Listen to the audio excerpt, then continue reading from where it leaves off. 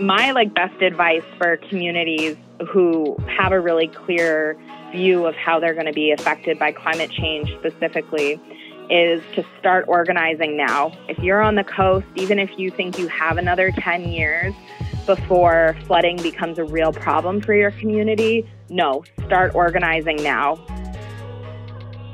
You're listening to The Response, a podcast and documentary series exploring the remarkable communities that arise in the aftermath of disasters.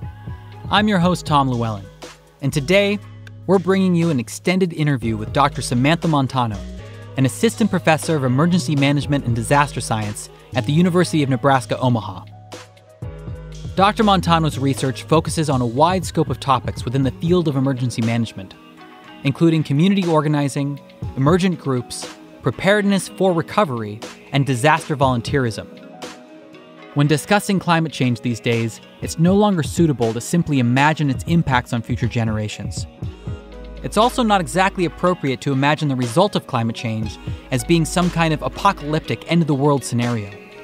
Climate change is happening right now, and its impacts are going to absolutely devastate some communities, while leaving others relatively intact. Of course, there are a number of environmental and geographic factors that will determine how impacts are spread, but perhaps the most important factors are things like class, race, gender, or immigration status.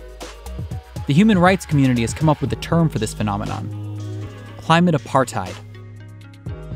Series producer Robert Raymond spoke with Dr. Montano about her path to becoming a disasterologist, the history of disaster management in the United States and who it was designed to serve, the role gender plays in determining the severity of a disaster's impact, and why we should rethink referring to disasters as natural at all.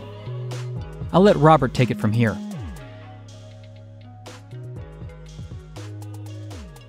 Hey Samantha, welcome to The Response. I'm wondering if you could just introduce yourself to our listeners and let us know how you got into the work that you're currently doing. Sure. So I first got my start in disaster work in New Orleans after Hurricane Katrina and the levee failure. I was in high school when Katrina happened, and I was living in Maine, so I was very far removed from what was going on in New Orleans, and really just didn't even have a sense of hurricanes and what catastrophic flooding even looked like. But I had the opportunity to go to this city on a volunteer trip over spring break through my high school. And I got to New Orleans and I was just absolutely shocked at the extent of the damage. Truly, it was catastrophic. Every single street you looked down, it just looked like complete devastation. And in the process of being there that week, I talked to a lot of survivors, talked to a lot of volunteers who were there kind of more long-term, worked with a bunch of different nonprofit organizations, and I really just the full picture of what the recovery from the flood was going to look like kind of came into view for me. And I realized that this really was an all hands on deck situation, and that the city needed help, right? There weren't the resources, especially in certain neighborhoods, to do all of the recovery work that needed to be done. And so I decided to move to New Orleans. When I turned 18, I went to Loyola University in New Orleans, majored in psychology and sociology.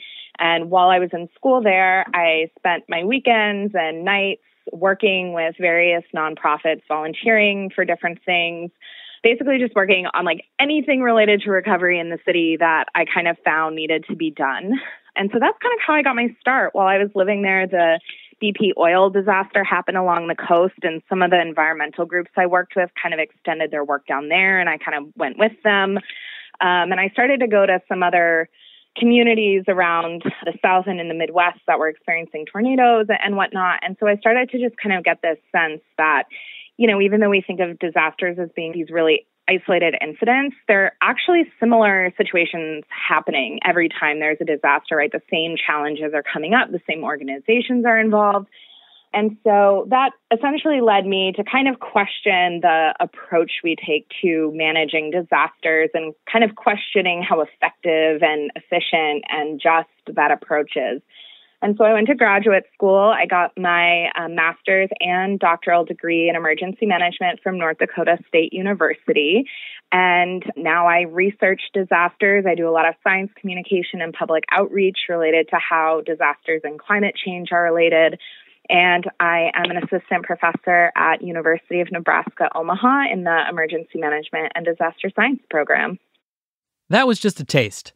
To listen to the full episode, please visit theresponsepodcast.org or find The Response wherever you get your podcasts.